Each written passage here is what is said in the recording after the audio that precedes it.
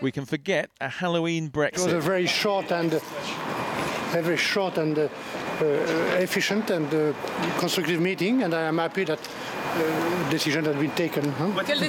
That decision is to push Brexit Day to the end of January, with the possibility of the UK leaving earlier if a deal is done before then, what they call a flextension. Under the law, Boris Johnson must go along with that, and this often repeated claim now looks hollow.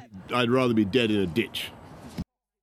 January the 31st is the new date in the diary for Britain leaving the EU. October the 31st has gone, even though the government still won't officially say that. Meanwhile, tonight, the government's trying to win a vote to have an election on December the 12th, but it needs the backing of 2/3 of MPs, and that's unlikely. Instead, there's a new plan for an election on December the 9th, backed by the Scottish National Party and the Liberal Democrats. But wouldn't that give the Prime Minister the pre-Christmas election he wants? That's not the way the Lib Dems see it.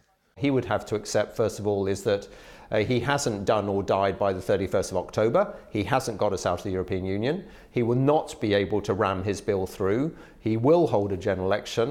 And I think that gives the country a chance to vote to stay in the European Union and to vote for the Liberal Democrats.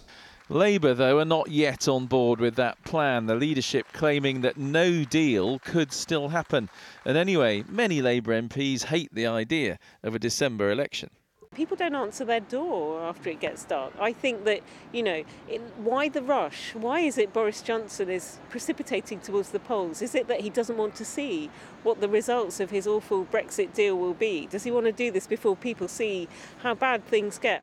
Today, Boris Johnson kicked off this year's poppy appeal. By the time Remembrance Day comes around, we could be well into an election campaign if he can find a way for Parliament to give it the thumbs up.